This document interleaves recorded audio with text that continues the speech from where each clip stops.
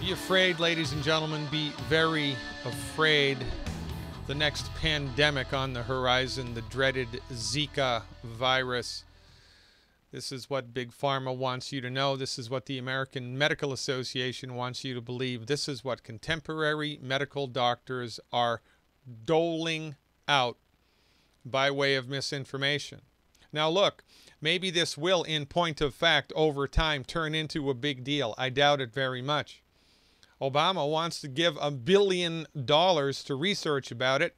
Well, why on earth would you give $1 billion of research money to the medical profession that has failed us when it comes to malaria? They've failed us when it comes to chikungunya, another similar mosquito-borne viral illness. Why would we give the people research money who have failed us when it comes to virtually every other illness in the world? We don't have a free medical market here in the 21st century. We haven't since the early 1900s. The medical industry is owned by the pharmaceutical industry and the MDs.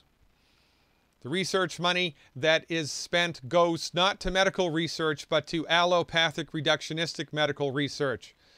While we have given these people complete unbridled care and control over the research and the delivery of medicine, here in the not-so-free world, obesity has skyrocketed.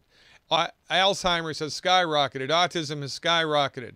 Type 2 diabetes has skyrocketed. Arthritis has skyrocketed. Life expectancy has gotten shorter.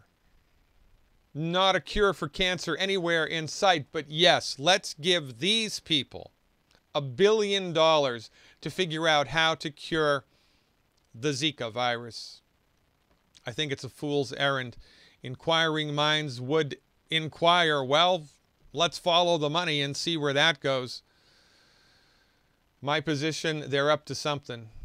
They're up to something. They're drumming up something. Do not trust the people in the white coats, not because they're bad people, but because under their care, the leading cause of death in the United States is their therapeutics, and the leading cause of bankruptcy is their therapeutics. These people are the wrong dog for the hunt. Why don't we talk to people like Isaac Golden, who completed a homeopathic vaccination program in Puerto Rico, which had over a 95% success rate against chikungunya? Why don't we talk to him? Why don't we give the people who are actually producing results the money? Because we don't have a free medical market, that's why. We haven't had a free medical market for 100 years. And we have been socialized into believing that when it comes to medicine, the only people that hold the secret decoder ring are the MDs. And even though their therapeutics have failed us, even though their therapeutics have harmed us, even though their therapeutics have bankrupted us and killed us, we still keep going back to the same dry well. Time will tell whether or not this Zika virus scare turns into a real thing. Even if it does, the last person you want to go to for advice about how to deal with it is anybody with an MD after their name. You want to really educate yourself about vaccinations?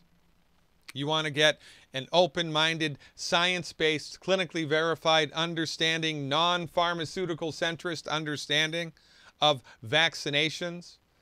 Go to my website, drglidden.com, become a Dr. Glidden advocate. I produced a 3-part video series outlining everything you need to know and weren't told by conventional medical doctors about vaccines. Remember, it's not the drug, it's how it's used. It's not the gun, it's how it's used. Thank God for Novocaine.